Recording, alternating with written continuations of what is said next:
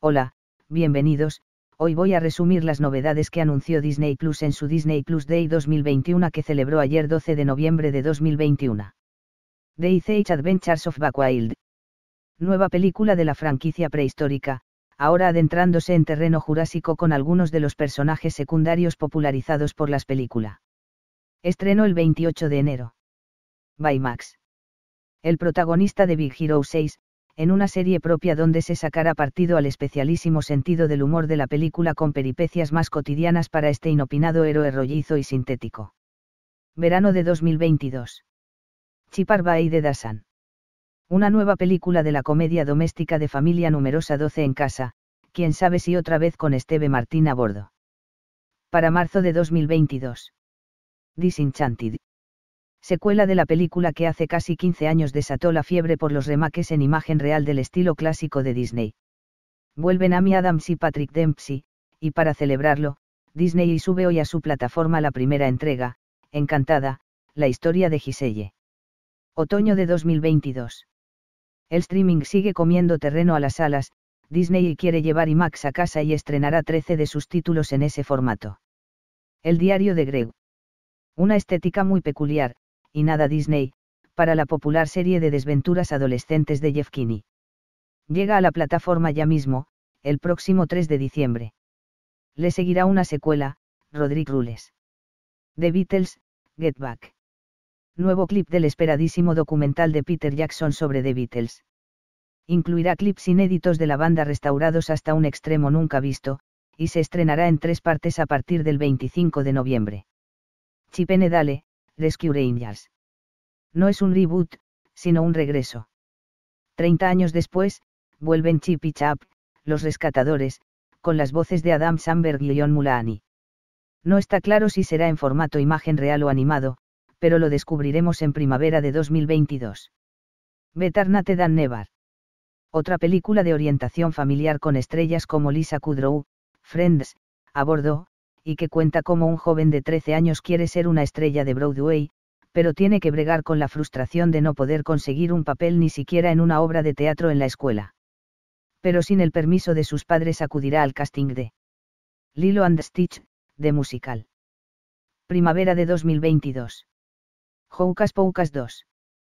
Primera imagen de la secuela de El Retorno de las Brujas, la espléndida comedia de magia negra de 1993 cuyo reparto encabezado por Bette Midler y Sarah Jessica Parker vuelve al completo. Llegará a tiempo para Halloween, en otoño de 2022. Pinocchio. Robert Zemeckis ha vuelto a hacerlo.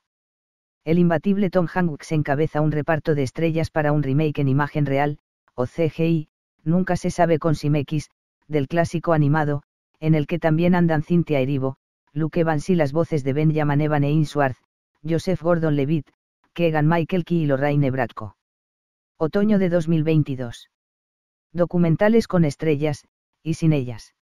Disney saca pecho con las posibilidades de los documentales de naturaleza y unos cuantos títulos en los que a menudo figuran estrellas de Hollywood como Cicero Unis, Limitless con Chris Hemsworth, 2022, Welcome to Earth con Will Smith, 8 de diciembre de 2021, o América de Beautiful, 2022, son algunos de ellos. Esnea Querella. Cenicienta, pero con ambas. Una actualización en clave juvenil y sin zapatos de cristal del clásico cuento de hadas. Dirige Elizabeth Allen Rosenbaum, curtida en series como Empire y llegará el 18 de febrero. The Proud Family, Louder and Prouder. Secuela en formato serie de la semi-desconocida, fuera de Estados Unidos, se entiende, película de animación Los Proud, acerca del día a día de una familia afroamericana. Arrancará el mes de febrero de 2022. The Spiderwick Chronicles. Quizás recuerdes las crónicas de Spiderwick, una película de fantasía de 2008 basada en una serie de libros juveniles de éxito sobre 3 hermanos perdidos en un mundo fantástico y que ahí se quedó pese a su ambición. Aún sin fecha, parece que Disney iba a intentarlo de nuevo en una serie de imagen real. Willow.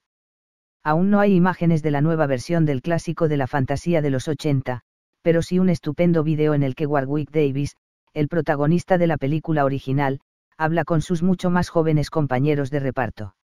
Alguno de los cuales no había nacido cuando se estrenó la película de Ron Howard, el de Arrested Development. Sí, somos así de viejos. Under the Helmet, The Legacy of Boba Fett. Y vamos calentando para el estreno del libro de Boba Fett en los últimos compases del año. Este documental revisa cómo un personaje secundario se convirtió en una figura de culto para los fans de Star Wars, cómo se resiste a morir y cómo su sombra se proyecta hasta uno de los últimos éxitos de la franquicia, la estupenda The Mandalorian. Ya en Disney+. Obi-Wan Kenobi. Disney adelanta uno de los estrenos más esperados de la franquicia Star Wars con algunas imágenes inéditas de Obi-Wan Kenobi, en un clip de apenas un minuto que se puede ver en la plataforma. En él, algunos responsables de la serie hablan del regreso de Ewan McGregor como el mítico maestro Jedi y, como no, de Hayden Christensen como Darth Vader. Cars, on the Road. Disney ha enseñado algunas imágenes muy preliminares de la secuela en formato serie de la exitosa trilogía de vehículos parlantes de Pixar. Aún no tiene fecha concreta más allá de 2020, pero volverán las voces originales. También se han anunciado documentales de larga duración sobre el proceso creativo de próximas películas de Pixar como Ready Lightyear. Win or Lose. Intrigante primera pista visual de la nueva serie de Pixar para Disney. Por mucho que estemos tentados de pensar que estamos ante una adaptación de Super Mario Bros., se trata más bien de una serie sobre softball, en la que un equipo se prepara para un importante partido una semana antes del encuentro. Cada episodio estará narrado desde la perspectiva de un personaje distinto. Otoño de 2022. Zootopia más. También centrada en distintos personajes estará Zootopia y, expansión del mundo de animales antropomorfos de la estupenda Zootopia, en episodios breves que nos permitirán asomarnos a secundarios tan deliciosos como los perezosos. Para 2022. Entrelazados. Otra serie juvenil al más puro estilo Disney en la que una joven interpreta en una obra el mismo papel que consagró a su abuela años atrás, una leyenda de las comedias musicales. Pero un misterioso brazalete manda a la protagonista al pasado, a 1994, el año en el que su madre vivía a la sombra de su ya famosa abuela. Y aunque el pasado no puede cambiarse, se puede aprender de él. Ya en Disney. Tiara. Primera imagen de la secuela en formato de serie musical de Tiana y el Sapo, que seguirá los pasos de la princesa de Maldonia en escenarios muy distintos, aunque no deje atrás del todo a Nueva Orleans. Dirige y escribe la prestigiosa realizadora indie Stella Meggie, que ha centrado toda su obra en la cultura afroamericana. No la veremos hasta 2023. She-Hulk. She-Hulk se centra en Jennifer Walters, quien al recibir una transfusión de sangre de emergencia de su primo, Bruce Banner, adquiere los superpoderes de Hulk, el alter ego de Banner, pero de una forma más leve. Hulk es un humanoide de grandes proporciones, piel de color verde, muy corpulento y musculoso, con gran fortaleza física. Walters se transforma en una superheroína con la forma de She-Hulk, también con gran fuerza y piel verde, permanentemente guiada por su gran ingenio. La prima de Bruce Wayne hace uso de su inteligencia, seguridad y confianza para llevar su superfuerza al siguiente nivel. Moon Knight. Moon Knight, también conocido como Caballero Luna, es el alter ego de Mark Spector, el hijo descarriado de un rabino con orígenes israelíes. Mark acaba por convertirse en un boxeador nato y un experto del combate, gracias a un fuerte entrenamiento militar.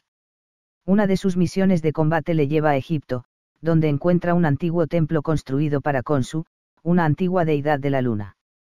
El protagonista fallece y tiene una aparición de Khonsu, acabando el encuentro con la entrega del cuerpo de Spector a la deidad y pudiendo volver a la vida como encarnación de Khonsu, dotándole de poderes. Debido a que Mark Spector sigue siendo considerado muerto, ahora la reencarnación de la deidad tiene dos identidades, el millonario Steven Grant, y el taxista Jake Lockley, quien le permite seguir luchando contra la criminalidad. Misma Marvel. La serie gira en torno al famoso personaje Kamala Khan, una superheroína muy fan de los demás superhéroes, en especial de Capitana Marvel. Ms. Marvel, su alter ego, tiene poderes curativos y la capacidad de adoptar otras formas. Kamala, además, es la primera superheroína musulmana de Marvel y es una adolescente que vive en Jersey City. No olvidéis darle un like a este vídeo, compartirlo y suscribirse al canal y activar la campanita para que YouTube os notifique de mis nuevos vídeos.